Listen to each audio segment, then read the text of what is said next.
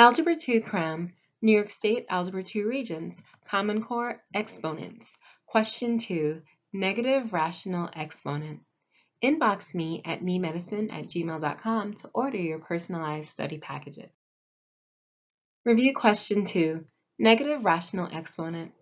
The expression b to the negative 3/2, where the base b is greater than 0, is equivalent to 1 over the cube root of b raised to 2, 1 over the square root of b raised to 3, 3, negative square root of b raised to 3, or 4, the cube root of b squared.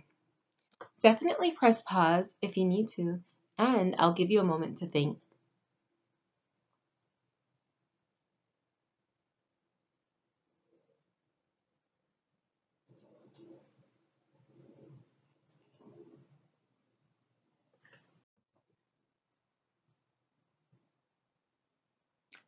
All right, so the first thing that we're going to do is get rid of the negative sign in the exponent.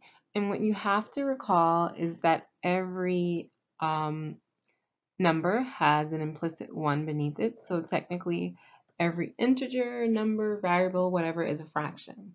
Okay, thus, in order to get rid of this negative sign, we have to basically take the reciprocal of the base. All right, so here goes this concept illustrated. If we have a base x raised to the negative a, the equivalent of that is going to be 1 over x raised to the a. And we still proceed in the denominator to analyze the exponential expression, okay? All right, and I can tell you in advance that there's a few errors. Actually, no, that was like on another cram session. This one should be good. Okay. All right, so getting back on track. Now we have to take a look at the fraction in the exponent. A fraction in an exponent basically means that you're going to have a radical. Okay? And the numerator of the fraction will remain the exponent. You know, you're going to raise x to the a, but the b indicates the index of the radical. And just in case you're not familiar with this terminology, let's illustrate it. So here, the numerator remains the exponent of the base, and b becomes the index of the radical. Okay?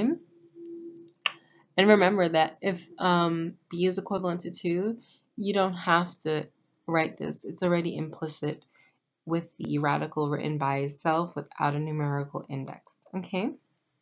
You see here we have that example. This is a square root, and this is also a square root, where the 2 index, or the index of 2 rather, doesn't have to be written.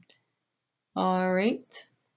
So let's go ahead and apply this concept to our overall expression. Oh yeah, this is also an equivalent expression where you can analyze the index of the radical and factor out the exponent. And the reason why this format is important is because sometimes if you analyze the base first, if you have a relatively large base, the numbers might get too big. But when you do it in this way, it's more manageable to analyze a radical and then raise the result to the power a. Well, to the exponent a. The power is actually the result of an exponential expression, although some people erroneously use the term power and exponent interchangeably. That's actually a misnomer. So you have base b raised to the negative 2/3.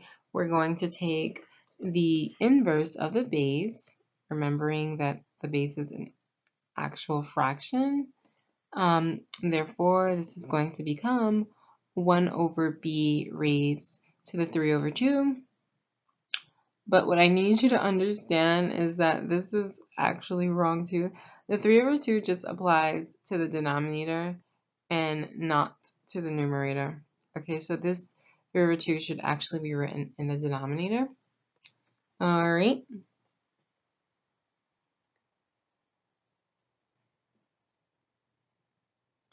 And so yeah, this is what is actually correct. the correct formatting, all right?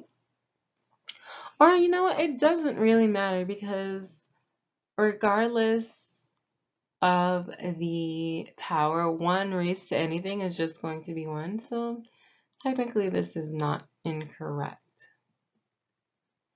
And then again, when we apply the concept of the numerator being the exponent and the denominator being the index of the radical, we end up with the square root of b raised to the third, which could also have been expressed as the square root of b to the third with the 3 written directly on the base. But remember, this format is better for practical purposes of keeping the numbers relatively low, all right, as opposed to what they could be.